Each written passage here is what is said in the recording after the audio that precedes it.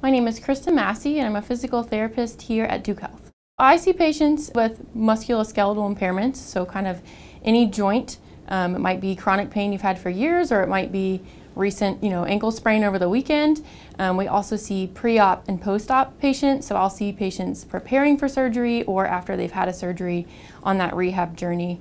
In addition, I see patients with just kind of muscular deconditioning or balance impairments, working on getting them back to the things that they need to do.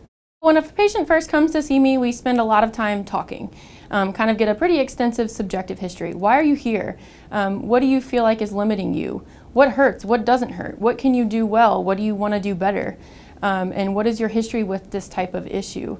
I like to get an idea of what are specific goals that mean something to that patient. Can I be a part of my family's interactions and events?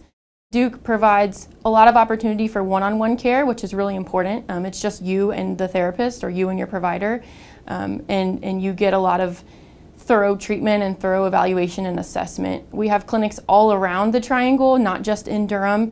I would say the most gratifying moments for me with patients are when they come back to the clinic with the report of, hey, maybe my pain is better, but more importantly, I'm able to do all of the things that I wasn't previously, whether that's sports or exercise or just being with their family, spending time with their kids, picking up their grandkids, things that they were able to do because we provided them with tools and templates, but more importantly, they were taking control of their health and empowering them to work on those things at home.